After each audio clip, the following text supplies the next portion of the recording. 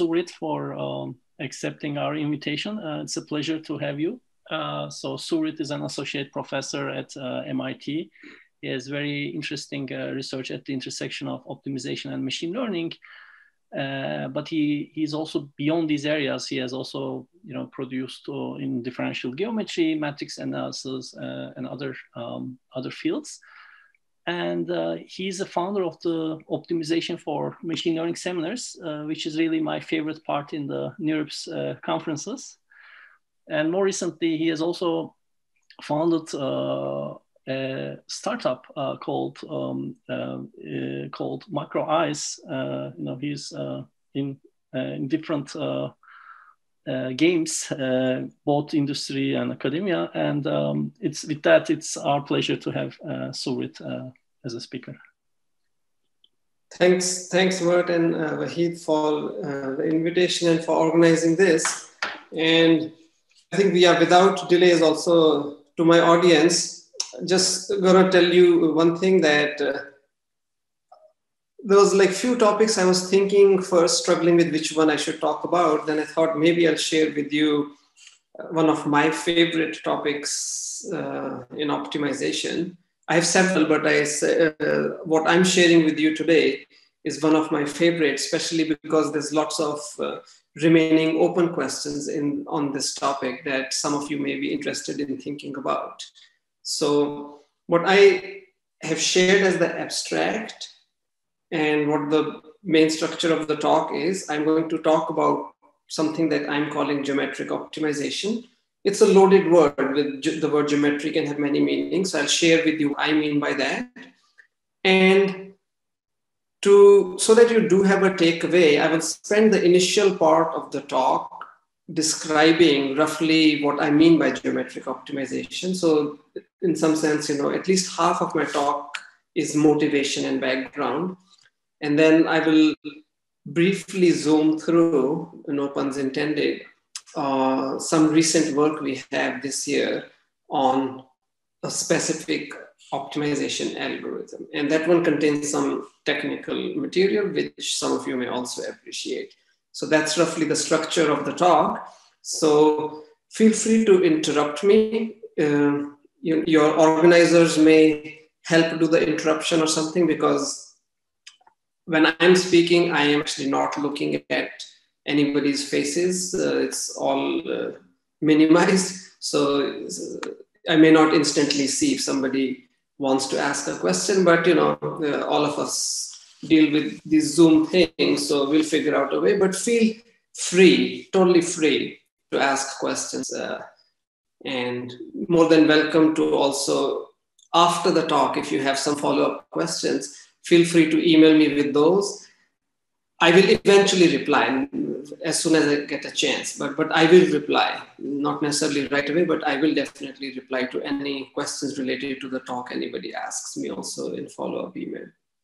Okay, so with that background, let's talk about first the word geometric optimization, and then hopefully we get to accelerated gradient methods.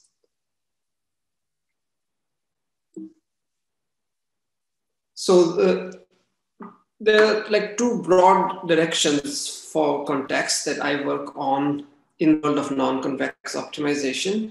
One of those is kind of non-convex optimization motivated by deep learning type of problems, which involves talking about neural network optimization, non-convex saddle point problems, etc., and going beyond stochastic gradient descent.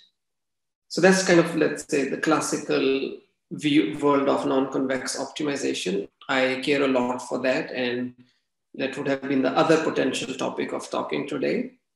But instead, I'm talking today about a more limited and specialized set of non-convex optimization problems within my research. And this is a class of problems that I call geometric optimization problems, where we seek often to get globally optimal solutions of non-convex problems that enjoy a special geometric structure. And anytime we have a non-convex problem, or a class of non-convex problems which we can efficiently reach global optima, that's greatly opens up our mathematical modeling repertoire and can have some surprising and interesting conclusions, as we all know. I'll give you some concrete examples to further spark your imagination about that. So that's the class of problems I'm to talk about or be motivated by. Though I will not necessarily hang too much on the word global optimality for now, okay? The focus is more on geometry. So geometry comes up in a variety of ways in optimization, right? So the usual setting that we have is your parameters live in some vector space. So that's R to the D, let's say. You can endow R to the D with structure of some norm vector space, usually Euclidean norm, but other norms are also possible. And that's been, of course, deeply studied in the theory of convex optimization. Even within convex optimization, you have beautiful geometry come up through specific sets. You may be optimizing over distributions, so you get a probability simplex. Or you may be working with SDB cone, or you may have other special polyhedra, and so on. So those are all remarkable geometric structures that people care for. Another structure which comes up in some applications is that where the parameters, they live on a manifold, like on sphere, when you're doing eigenvector problems, for instance, or SVD type of problems, or you may have manifold of low rank matrices and so on.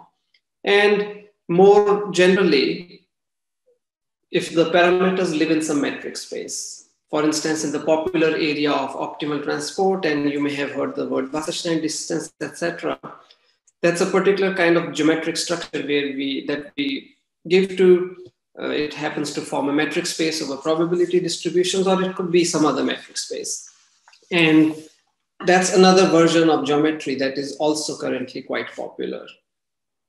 And in one way or the other, these geometric structures, this variety of geometric structures is often motivated by applications. And my motivation here was to really just go after geometry to understand a few non-convex problems that were arising in my own applications. So that's the direction which led me to talk about geometry. And the focus for today's talk is some of the geometry coming from manifolds. That is, your parameters have a nonlinear constraint set that they have to fulfill. So it's a non-convex set typically. And this constraint set carves out a manifold. So for simplicity of imagination, you can think of some curved low dimensional surface. And there's a reason why I'm talking about this. It leads to quite beautiful mathematics and very interesting open problems even now. And the simpler reason is that I used to work in some statistical estimation problems many years ago with a collaborator, and for many of our problems, this geometric structure of manifolds kept popping up, either explicitly or implicitly. And that led me to study this class more closely. And what I'm going to talk today is more on the theoretical side of this class. So a little kind of story behind this. Don't take this story very seriously, but it's more a high-level story. So question, in the beginning I said, my motivation is I'm looking for tractable class of non-convex problems. So tractable means, solvable in weakly polynomial time and minimize the cost function to epsilon accuracy to the global optimum in some time, which is either log 1 by epsilon, or we can tolerate even O of 1 by epsilon, but it's doable. And of course, it turns out, as everybody who does optimization knows, that in general, non-convex problems are intractable. And very quickly they become intractable. It's very easy to construct very simple, harmless looking non-convex optimization problems, which are harder to solve than your NP-hard problems. So question is, we know that non-convex problems are intractable, and we know that nature has made within the world of nonlinear problems some kind of exception for convex function problems, because let's say, you have essentially unique optima. So the rhetoric question here is, are convex functions the only such exception nature has made for us? And by the theory of slides, many of you should be able to guess the answer that comes next. So informally, actually it turns out that morally speaking, indeed, these functions are the only such exception. So roughly speaking, if you have some nice set, by nice, let's say it's connected and compact, etc., whatever stuff we need to avoid pathologies. If you have a nice set of function f, let's say it's a differentiable function, which satisfies the following property, that it has a unique critical point on this set, and that critical point, if it's a local optimum, minimum, then it's a global minimum. So if this happens to your function, then there exists a change of coordinates, a nonlinear change of coordinates, under which you can reparameterize your cost function to look geodesically convex. What that means is you can endow that set with a nonlinear geometry, here in particular, in fact, a Riemannian geometry, and along shortest paths on that geometry, on that manifold, f will look convex along those paths. So informally, it is morally convex if it has this local equal to global property. So that's kind of a very high level motivation. And in some sense, we shouldn't be that surprised, because after all, uniqueness of global optimality, local optimality, etc., these are topological properties kind of independent of the random nonlinear geometries we could be placing on the sets, right? As long as things are kind of bijective transformations, it just reshapes the functions, but it does not change the fact that your minima multiply, etc. So long story short, this is just a high level kind of motivation that, okay, studying Riemannian geometry is a kind of a good tool for then understanding this local equal to global properties. That's kind of just the high level motivation, okay? So let's look at this important takeaway, the idea of geodesic convexity. The name reveals what it means, but if you've not seen it before, even if you tune out in the rest of my talk, this is at least one slide you should keep in mind and have as a takeaway. When you see this notion first time, you say, oh yeah, I could have thought of this myself. And then you wonder why you didn't think of it yourself. At least this happened to me when I first ran into this concept. So look at ordinary convexity. X and Y are points in a vector space. We join them with this line here, right? And the red dot here is some point on the segment joining X to Y. So if F satisfies, I'm just writing this, circle plus to mean this. So if F satisfies this inequality, we'll say F is convex. That's the usual definition of convexity. Essentially the definition. So now if instead of being joined by a straight line, the points are joined by some curve. And the parameter t tells you if t is equal to 1, then you're at y. If t is equal to 0, then you're at x. So t is between 0 and 1, same as here. And red dot is point along that curve. So if that curve is like some kind of, actually, it becomes important later, but for now, just think it's the shortest path joining 2 points along a curved space. Now, if along that path, f satisfies this inequality, you get geodesic convexity, that's all. So going from a straight line to a curve. And this idea has been studied in optimization by Tamas Tapsak in '84, and around same time, not same time, sorry, 10 years later, there's also a textbook on this by Udriste. But this idea of geodesic convexity kind of dates back to Karl Menger's PhD thesis in 1918 or 1919, somewhere around that time. And so this kind of geodesic convex idea was discovered in mathematics already less than, within 2 decades after metric spaces were discovered. So kind of that's history, but it's been studied a lot in math, much less in optimization. But the big message here is just having this convexity structure gives us the luxury of local opt of G-convex function will be global opt. And the proof is really essentially the same proof. It's just things happen to be along a curve, but the proof is just very much the same. So what is this sign, which is a circle with a plus? So what does that signify, you're saying? Yes. Oh, it's just to indicate, I just wanted to make a notation analogous to the addition along a line. So along a line is actual, the circle plus just means vector addition.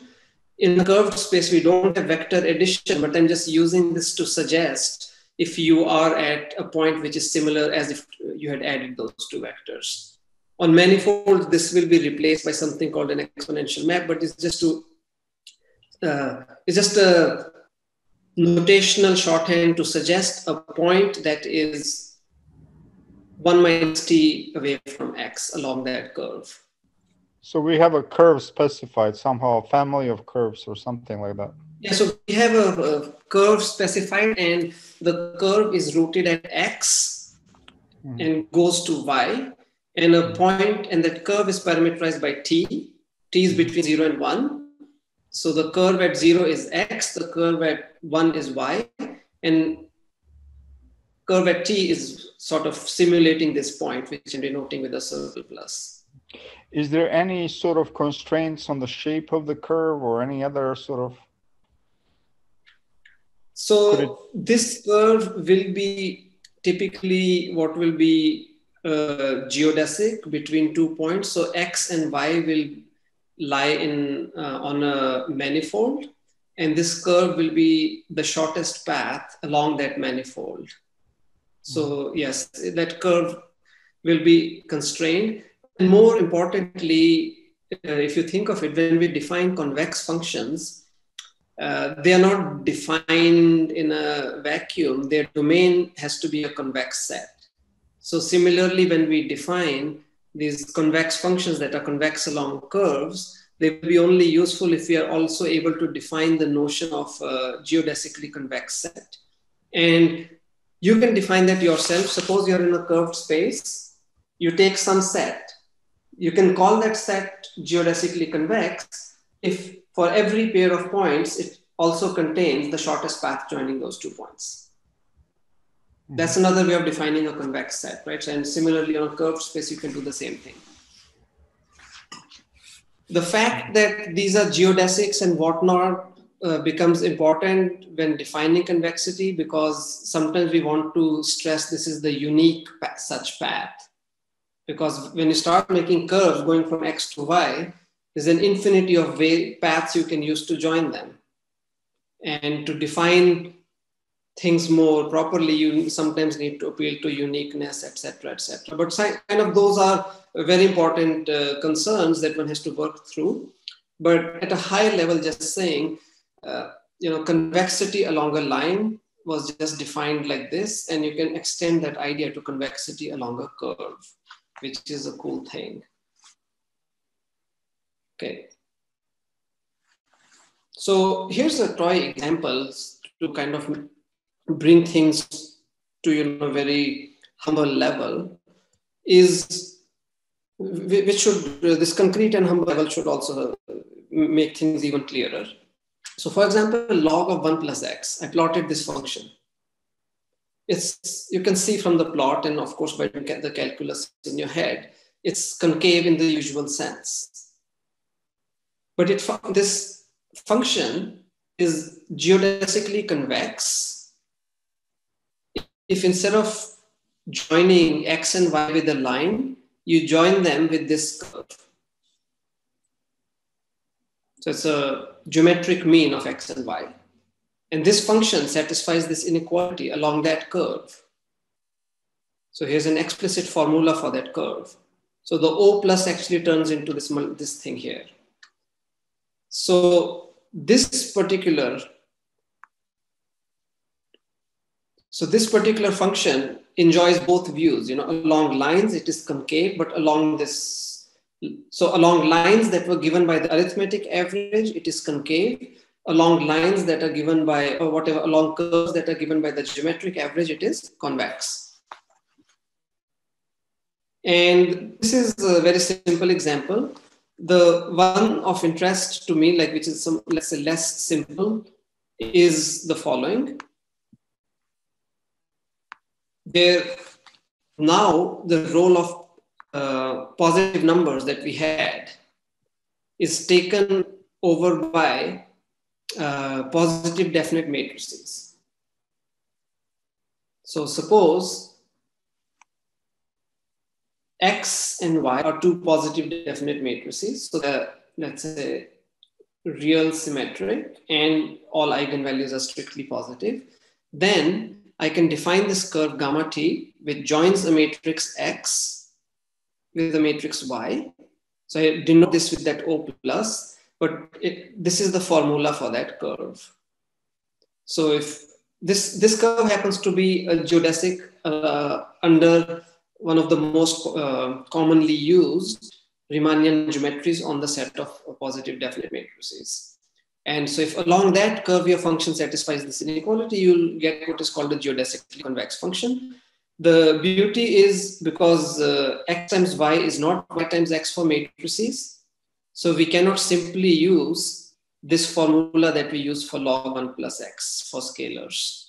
And that makes the whole activity here much more interesting, and I like it because of that. So concrete example, think all matrices are PSD here. Condition number, lambda max of x divided by lambda min of x. It's not a convex function of PSD matrices. It is known to be quasi-convex, but it actually turns out to be log geodesically convex along those curves. Much harder example, which people have studied in LMI, is the joint eigenvalue. So the generalized eigenvalue of a pair of PSD matrices A comma B is defined as just lambda max of A inverse B. It's known to be Euclidean quasi-convex, which was kind of independently observed by Boyd and Gawi in 93, and also has been previously studied by Nesterov and in 91. When developing optimization over cones. But it turns out that it not only quasi-convex, it actually is log geodesically convex along the geodesic I showed in both variables. And trace of a power, so log of trace x to the p can be any real number. This function also happens to be geodesically convex, even though in general it will fail to be convex or concave for arbitrary choices of p. And many more. So there's many more such examples that happen to have that hidden convexity along that beautiful curve. I should have kept the formula for that curve here. Sorry, I don't have it here. So it turns out that for positive definite matrices, because we have such a nice closed form formula for that curve, we can actually develop a full kind of, not full, but a fairly detailed theory for recognizing and constructing, and later also optimizing geodesically convex functions. And by far, one of the most useful ones of those is that the log det, let's say B is some semi-definite matrix, AI is some complex matrix which is not rank deficient, X is a Hermitian PSD matrix. So this map is geodesically convex along those geodesics that I showed you. And that's one of the most important examples of G-convex functions because it pops up in a variety of settings. For instance, log det of x is barrier function, minus log det of x is barrier function in interior point theory. Log determinant of a covariance matrix is entropy of a Gaussian. And this log det of this term comes up when studying probability theory or information theory, if you look at Bruscombe-Leib inequalities and entropy inequalities, etc., etc. So this is kind of a very fundamental function, and it happens to have this great luxury of being concave under the Euclidean view, but convex under the geometric view, which is somehow pretty lucky circumstance, I think. And Suvrit, sorry to interrupt. Sure. Can you hear me? So if I'm given a function, whether deciding there exists some g that makes my function g convex, that is probably a hard problem, right? That is a very hard problem. Okay. So in fact, you are saying, you give me a function. Can I decide, is there a choice of curves along which this will be geodesically convex? So this goes back to that topology theorem that I mentioned, that if on that nice set, it has this property of single critical point, and that its single critical point is globally optimal, then we know pretty much by Morse index theorem that there exists a Riemannian geometry, but it's an existence result. But there you have to already know this extra property that local is equal to global. Right.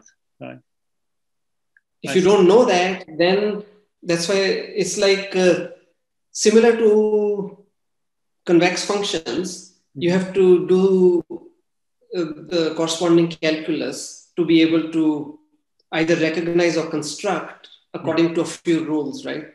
Right. Some of non-negative combination of these is in the class, and it's Riemannian Hessian is PSD, etc. So those things, but those are like very similar to usual convexity that you have to pay that price. Otherwise, the question you ask, however, is a very important question. If at least for a subclass of functions we could do that, right? Because we know from several popular machine learning examples, we do have local equal to global type of functions. Right. So what kind of transformation can reveal the hidden convexity? Right.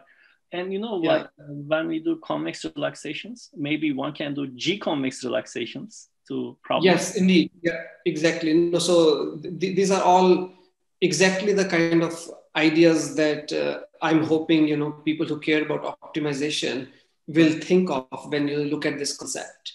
Right. Because this is broadening the class of problems that were tractable. So this does already then also offer a class of mathematical models for offering other relaxations. Right. And one of the places where I had thought of using it but have not used it so far is if you look at the log of the permanent of a matrix, that happens to be G-convex. And permanent anyways is a bad function, but permanent does not have the convexity structure, but it does have G-convexity structure, which is kind of remarkable. Interesting. But yeah, I think that all of those types of great applications are kind of still open. Right. So there's really great questions that I myself have struggled with also for quite some time. Okay, so I quick question, please. So log determinant function, this X should be from the family of positive definite matrices? Yeah, so this is like the title of the slide is only for PSD matrices. So it's a Hermitian PSD matrix. So this is a map on Hermitian PSD matrices, yeah. And how do you choose the AIs here? So AIs are usually part of your design. These are complex matrices. So these are just, it's like in AX equal to B, X is the variable, A is your observation matrix. So here, these AIs are some kind of observation matrices. The only thing I ask is that, AI transpose X AI. And when you do that summation, should not lose rank. Otherwise, log det of rank deficient matrix will be minus infinity. And okay, that's kind of a useless function. But other than that, these AIs may just come from your application. Okay, perfect. Thank you. Thank you so much. So just a side remark, because, once I start talking about my favorite topic, I speak so much that I doubt it I'll cover all the ground I wanted to, but I think it's immaterial. The knowing about the broad topic itself should be hopefully interesting to more of you. One side remark I wanted to mention, 1x1 PSD matrices are also called scalars by people, right? And for those scalars, there's a separate thing better known as geometric programming. There's this well-known tutorial that exists. So that can be thought of as, the 1x1 matrix version of G convexity in action. It's just that 1x1 scalars they commute with each other. So all the beautiful mathematical challenges that happen with matrices, they disappear. So that canonical case, but still it fits the same picture. Okay, let me give you a couple of examples before also talking about some theory. So just want to kind of give you some background examples and some other examples. By examples, I mean applications where I learned to appreciate geometry a bit further.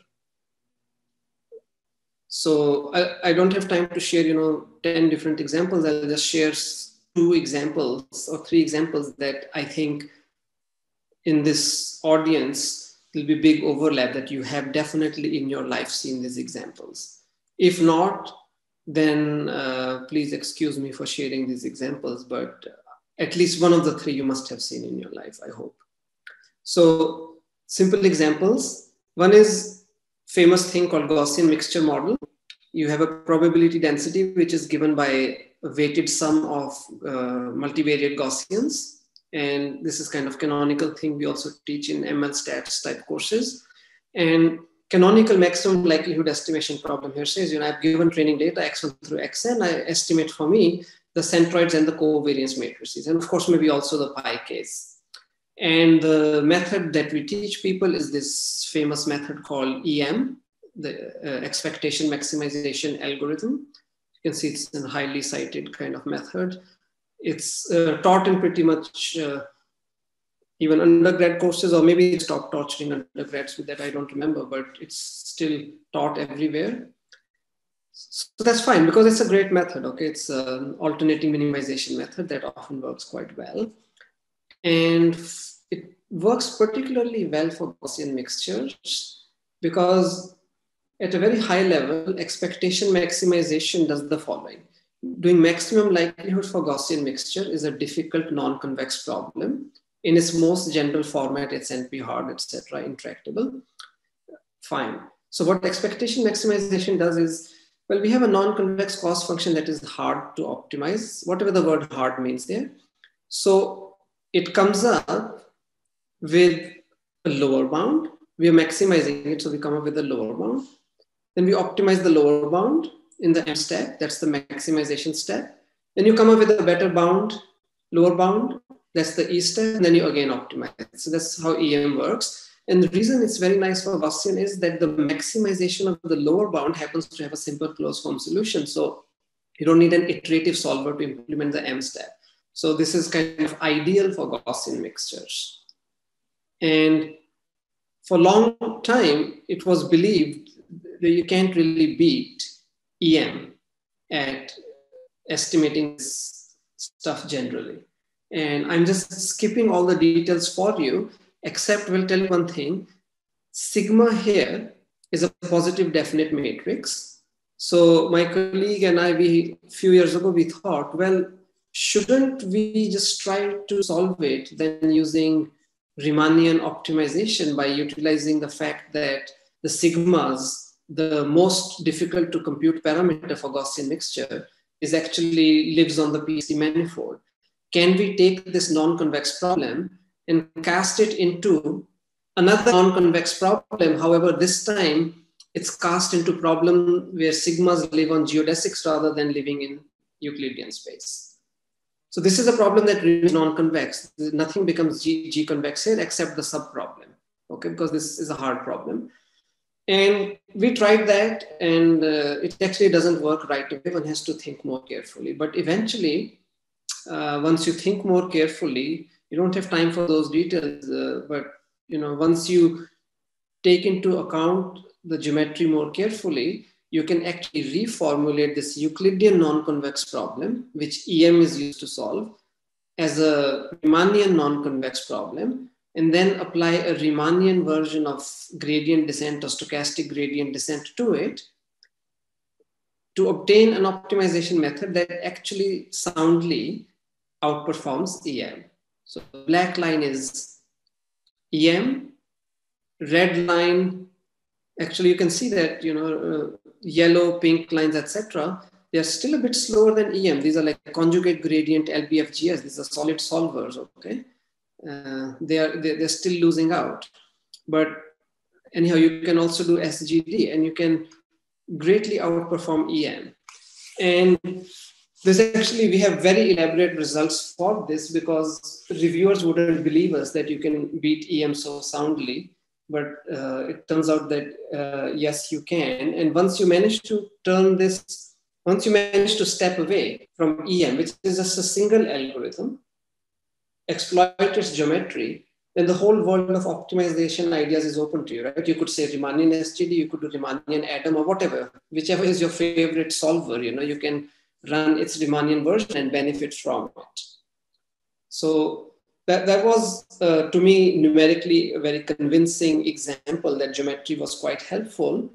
And here the help did not lie in revealing hidden convexity, but the help lay in computational benefits. And a high-level takeaway for you could be, why might I want to change the geometry? Well, for similar reasons, because of which we change geometry in quasi-Newton methods, or we do preconditioning, we may improve the condition number substantially. And we know that if we improve conditioning substantially, numerically, we'll see great speed up. So in some sense, you should always think of, if we had the best luxury, we'd like to condition our problem using a geometry where you don't lose convexity and you greatly improve condition numbers. But that is too hard in general. So whenever we empirically see a great benefit, part of the benefit can be sent to improving the conditioning, and part of it can be sent to the geometry just helps to handle nonlinear constraints more nicely.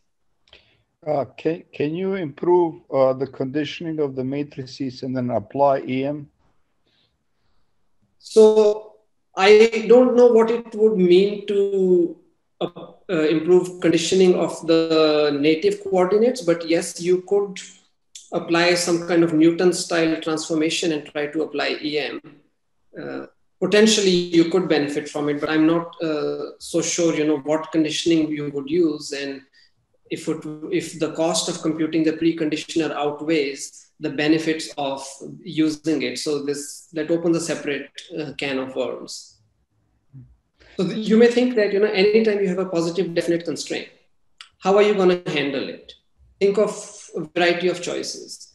One of those is kind of, let's say, the approach of interior point methods. You add a barrier function and you start in the interior, you remain in the interior. Fine. The other is a PSD constraint. It's a nonlinear constraint.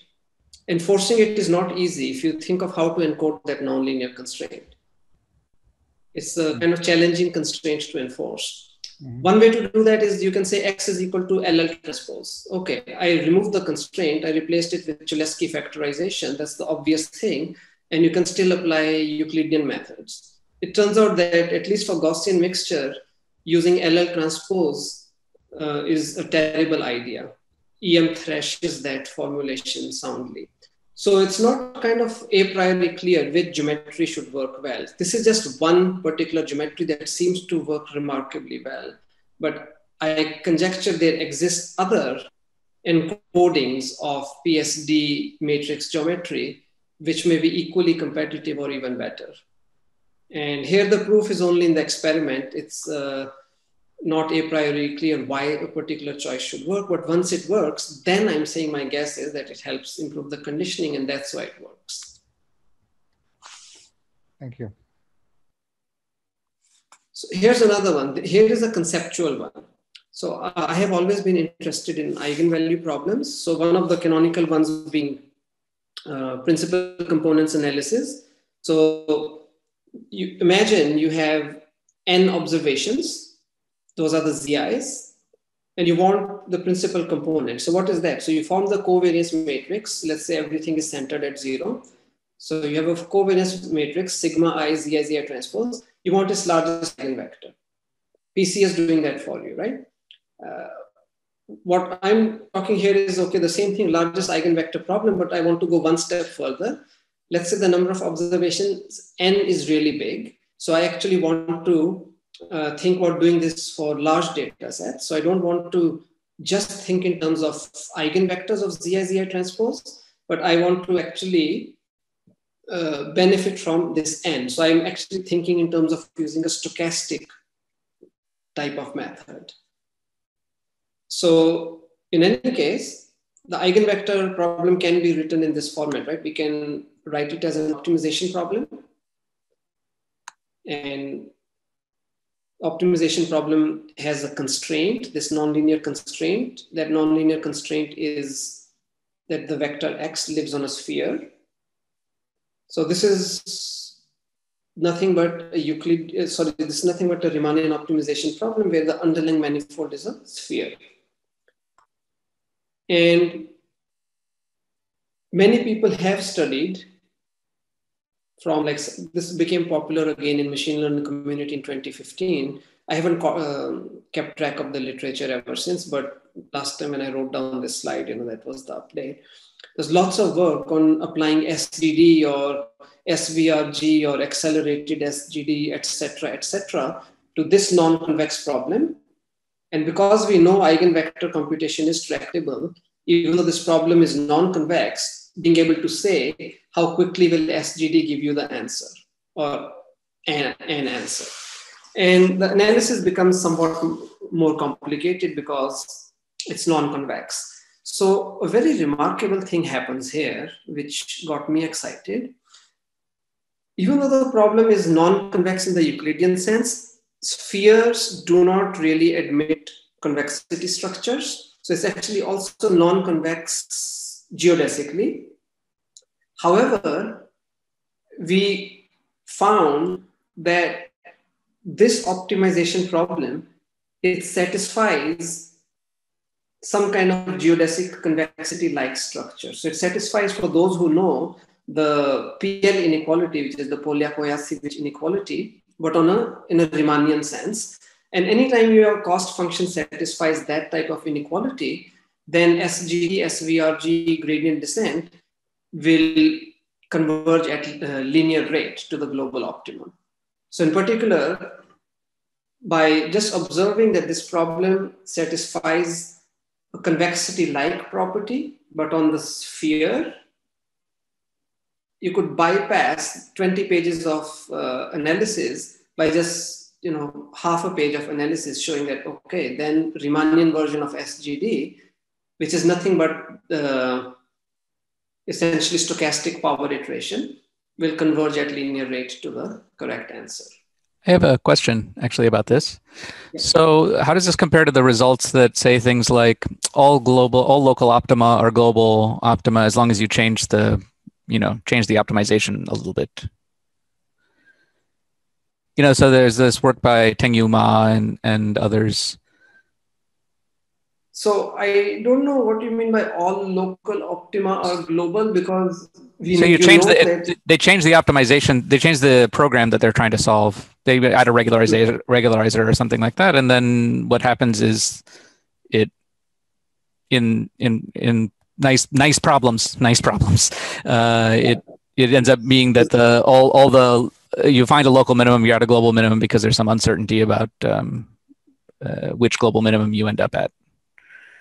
I think there are a few concerns being mixed up there. So suppose you had a non-convex function who that is whose Hessian eigenvalues are between minus L and plus L.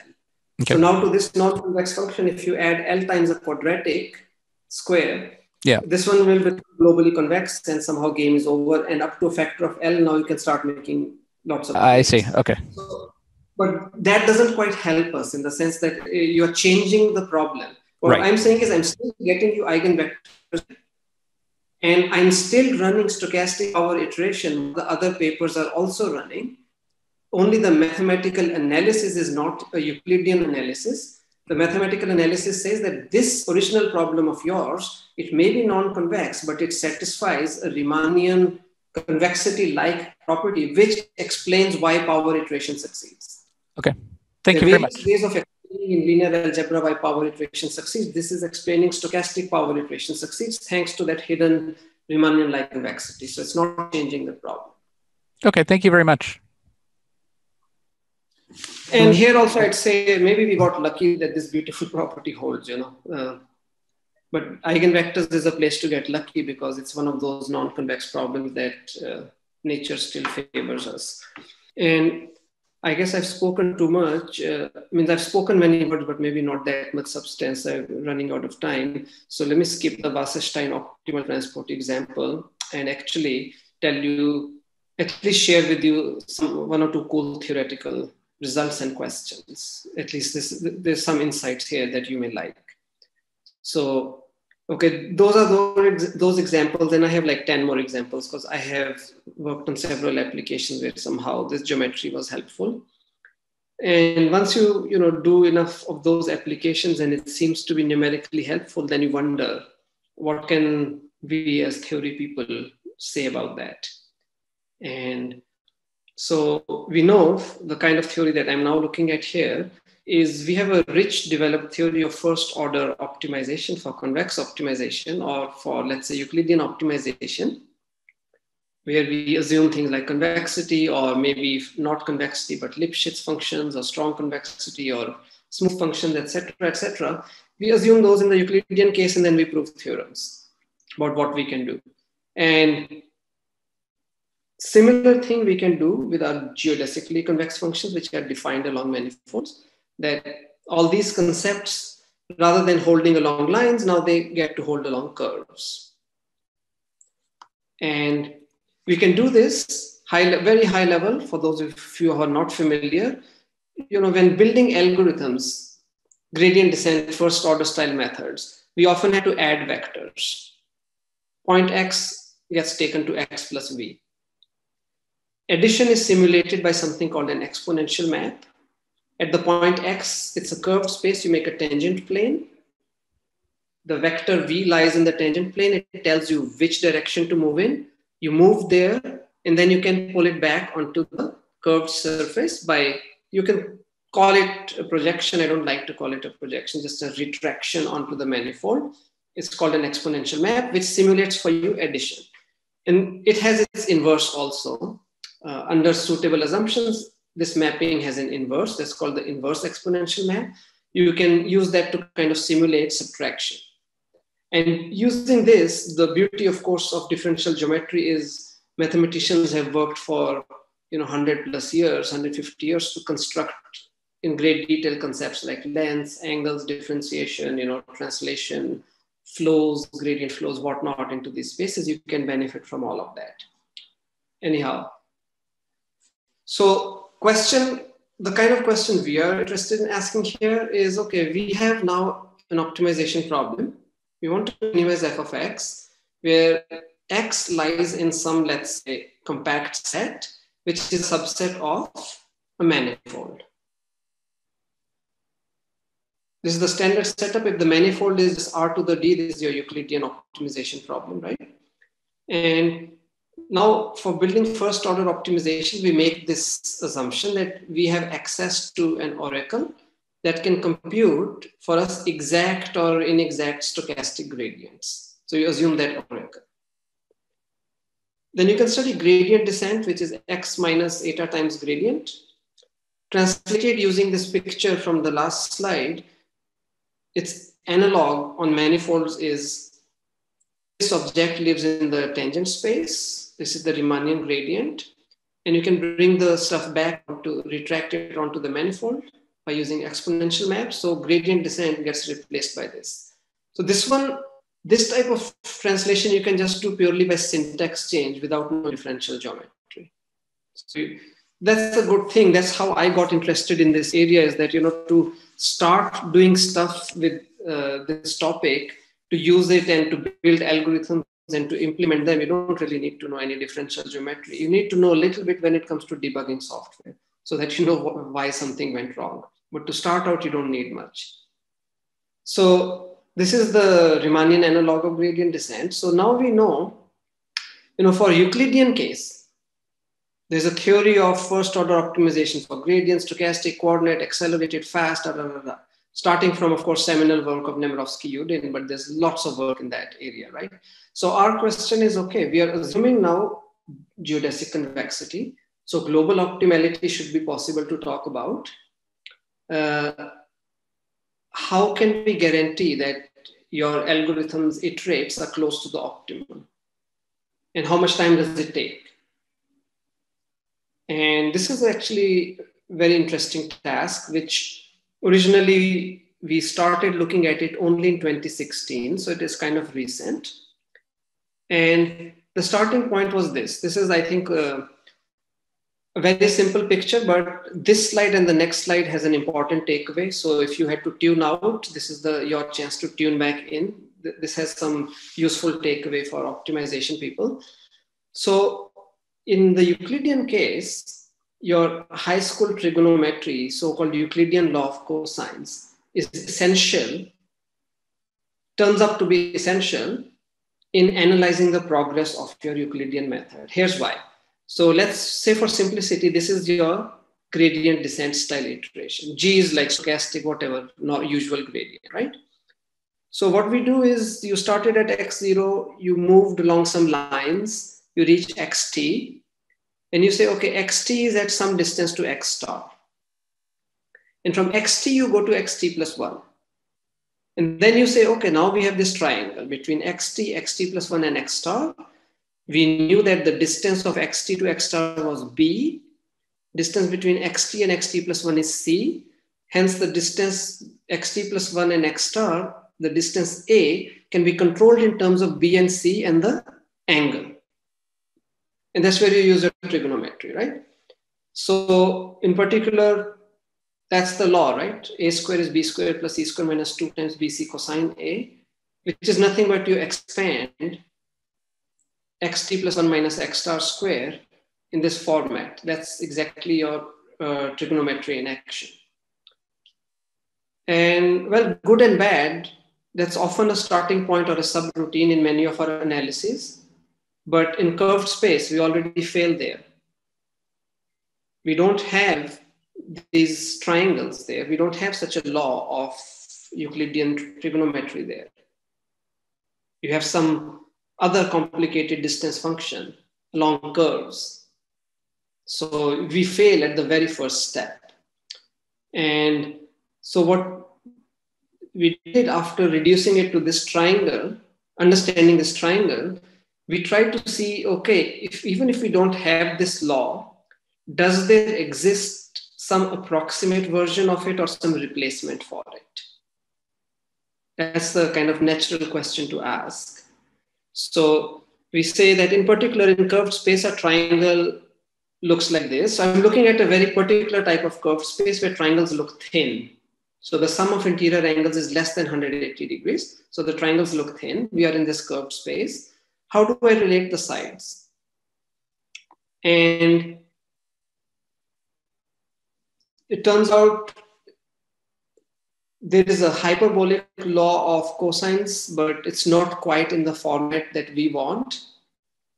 So we can't really use it. So there's a bunch of tools that I'm going to skip for now that go into saying that actually the Euclidean triangle law equality we can replace with this inequality where this distance a square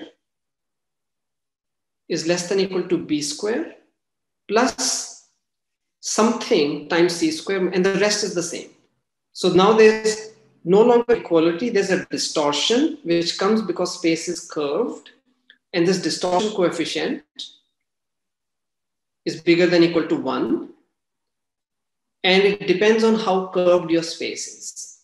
So kappa min is a negative number here. Let's say the space is negatively curved, and we assume that we are in a space where that curvature is lower bounded. So you take its absolute value. So it's basically something divided by tan h of something. That's the bound. And as this curvature goes to 0, this quantity goes to 1. And even though we lost equality, the inequality holds in the right direction, and you get the Euclidean case back as you should. Otherwise, you pay some price of curvature. So this is a very important tool that you could use to extend a bunch of Euclidean thinking. So the hard work lies in proving this inequality. And part of it, it turns out we ended up rediscovering this proof. We discovered a simpler version of this in some math literature at some point.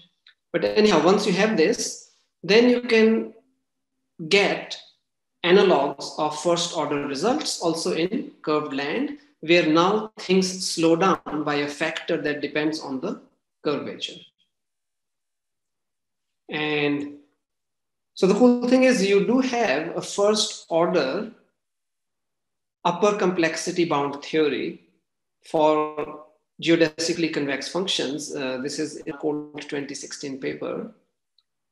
The fully open part is a lower bound theory, where in particular you want the lower bounds to be sensitive to curvature, because Euclidean lower bounds already apply as lower bounds to the Riemannian case, but lower bounds sensitive to curvature are completely open. I'm not a pessimistic person, so I don't study lower bounds, but somebody who cares about lower bounds may someday develop those, in case you are interested. I mean, you may be an optimistic person and still prove pessimistic things. It depends on your mood. So anyhow, this is like, background, but since then, this stuff has been extended in many directions, but I'm kind of out of time to actually tell you, I got carried away, sorry about that, to actually tell you about, I'll just mention one sentence here and then I'll show you the last slide, skip the meat in between. So I had made that broad overclaim that you take the Euclidean iterations, do pattern matching to replace them with the Riemannian versions, the method should work out. And maybe after you use this geometric tool that I showed you and a couple of other geometric tools we developed, analysis should also work out. And then at some point we wondered, okay, the other challenge is famous and important method in Euclidean cases, Nesterov's accelerated gradient method. What about an accelerated gradient method in curved space?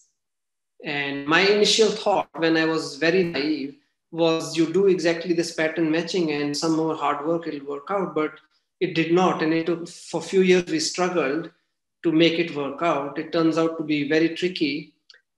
Finally, after struggling for quite some time, earlier this year in Colt, we had a paper which finally discovers a way to do accelerated gradient optimization on manifolds.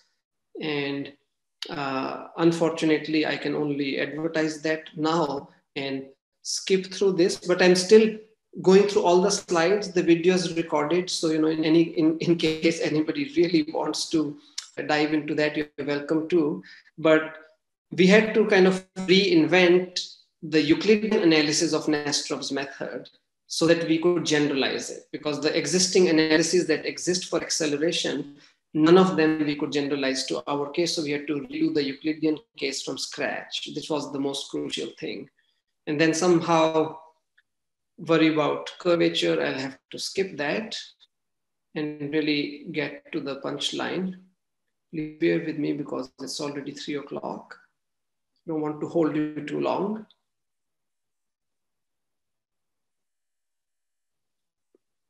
I actually originally thought I'll go through everything, but then I thought, okay, so punchline was yes, acceleration exists, and we could finally show that in the Riemannian case. And after that, just a summary of what the whole talk was about. I only got through the first half. That non-convex optimization offers, a complexity of challenges, and geometry can be a powerful idea in there, useful one as for practitioners, and of course for those who enjoy theory.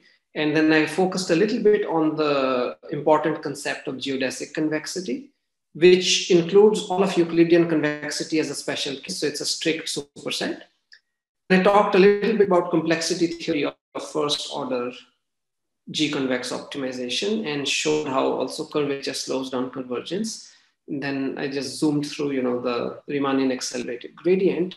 And there's so many open problems here because this kind of complexity theory of optimization in curved spaces is just few years old, starting from our paper.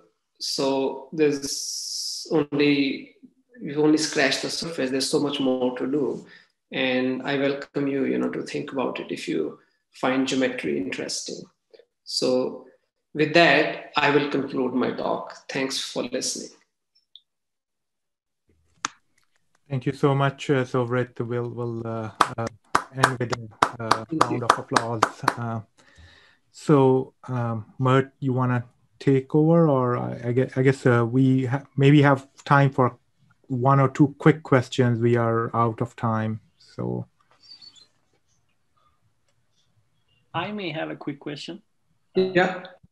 So for acceleration, you go from kappa to skirt of kappa, usually. Yeah. So in the Riemannian case, what would be the analog of these things? So same thing. So what we said, let's look at the simplest case. So you define Riemannian version of L smooth function. Mm-hmm. And you define the Riemannian version of mu strongly geodesically convex function. Okay. Then kappa is the same. I see. And there will be some other factor dependent on curvature, but that's a separate of the manifold, because there are now two notions of curvature, right? The kappa in acceleration is curvature of the cost function.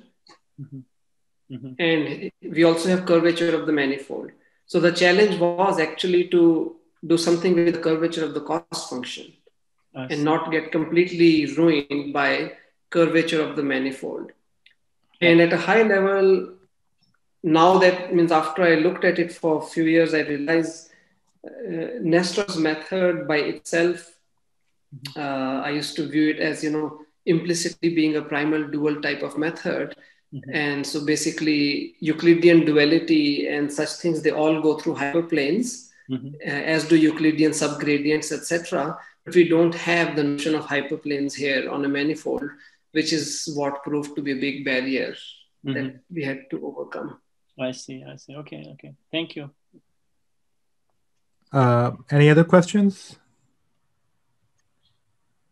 Well, I'm then going to abuse my role as the co-host and ask the question, perhaps the last one because we are out of time, which is that how do we is the requirement that you have to basically for every problem still first verify that local optimum equal to global optimum condition before you can try to apply this machinery? And I guess that will have to be then done on a case-by-case basis, or did I miss something very basic about that? No, I mean, well, there are two things, right? When you say for every problem, problems are mathematical models designed by us. So you choose to design whether you endow your model with this geometry or not.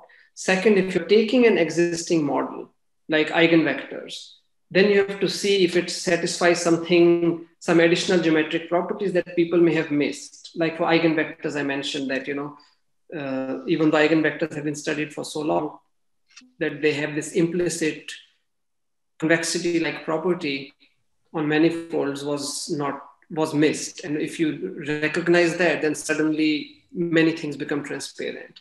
Or let's say if you work with existing model like low rank structure, which is kind of a popular structure that people have worked with, then we know that, okay, set of rank K matrices forms a manifold. So you could try to exploit that. it may or may not benefit you. So I am a strong believer in first running it on my computer before doing any theory to see if this geometry is beneficial. Because a priori, it may or may not be beneficial because, you know, just because it can improve the conditioning in some problems, maybe in some other problems, the nonlinear transformation can hurt the conditioning, who knows, right? So for some problems, I can actually explicitly compute the condition numbers and show you that in the Euclidean case, the condition number is exponentially higher than in the Riemannian case for very specific problems. But in general, you can't make such a statement, right? We can't even make such a statement in general for when will Newton method succeed, for instance. Okay, thank you so much. That's actually a wonderful point for theory student researchers, which is that, you know, the value of trying it out beats any other thing because they know you're not going in the wrong direction. The only reason I rediscovered the notion of G convexity was I had worked on several applications where somehow magically, no matter how we were initializing, always same solution was being found by MATLAB. And somehow the solvers were always very robust no matter what we were doing. And so we said, okay, somehow maybe the solution is always unique. Then why is that? So after having run into such an example in some stats and computer vision applications over the years, then kind of finally through a convoluted path hit upon maybe geodesic convexity is the explanation, which it was. So yeah, I believe in practice first and theory later. Yeah. Well, thank you so much. Let's thank Suvrit one more time. And with this, we'll conclude our seminar. We'll have our next seminar after a week's break on November 4th. See you all then.